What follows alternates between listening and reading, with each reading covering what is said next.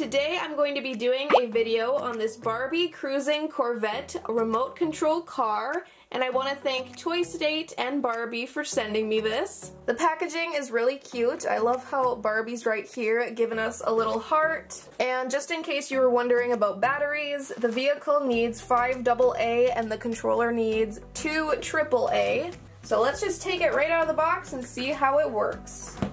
The RC car is pink, shiny, and metallic. It has these little Barbie stickers all over it. So right here on the front is this little Barbie head, and it has the Barbie logo on the side right here. I think the back of the car looks really cool. It says Corvette, and it has these headlights, and it just looks so awesome. The doors of the car don't open, but I'm pretty sure it was made like that so your dolls don't go flying out while driving. Included is this really cute cutout of Barbie, and I'm totally gonna save this because I think it would make a pretty cool prop. This is the controller for the car. It's pink, and then it has these 2 yellow buttons. This button will move the car forwards, and this button will move the car backwards. And then of course you have the steering wheel where you'll turn the wheel wherever direction you want the car to go in. The controller is pretty nice. Honestly, it feels pretty good in my hand, and I think that's because of this little grip thing. It has that really nice texture, if you can see that going on. And I didn't even notice till right now that those little dot things are actually hearts.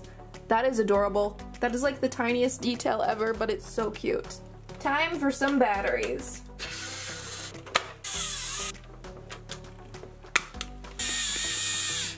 So now let's try it out. So I'm gonna go forward. Whoa! Oh my gosh. I love how the wheels turn. Oh my, don't fall! My little review desk is not that big, so I'm gonna have to try this somewhere else.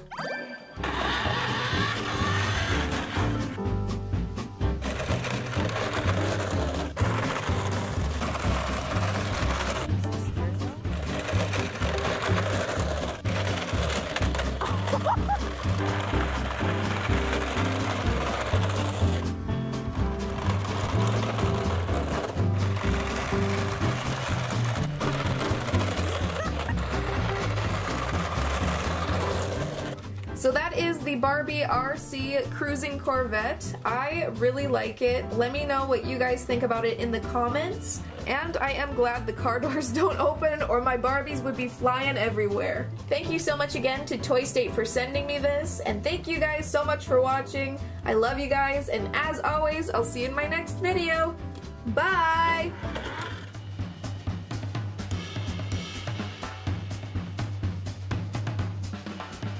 Thank you.